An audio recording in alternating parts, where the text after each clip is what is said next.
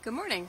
This is Holly Taylor, Assistant State Naturalist for Tennessee State Parks, and I am in beautiful Edgar Evins State Park located in Middle Tennessee, and we're talking about spring ephemerals, wildflowers that bloom in early spring.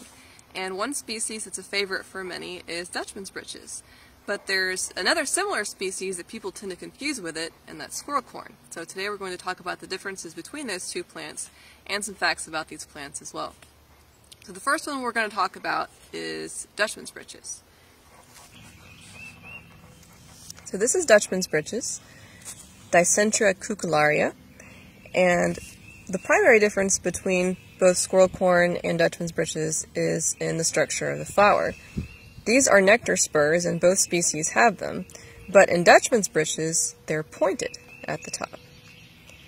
And these species both prefer undisturbed areas, so you're only going to find them in areas where they've not been plowed or you haven't had much livestock. And they're both members of Ranunculaceae, which is the buttercup family, so they're toxic to mammals. So a lot of mammals don't eat it, but there are a lot of pollinators like long-tongued bees that will nectar on them. But the most interesting thing about this plant is the way that the seeds are spread.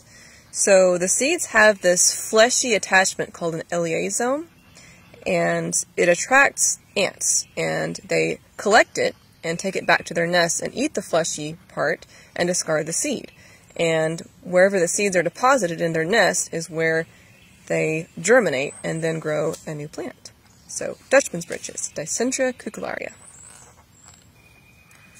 So this is squirrel corn, Dicentra canadensis, and again, you can see that it has the two spurs at the top, but in squirrel corn, they are rounded at the top and not pointed like Dutchman's Breeches.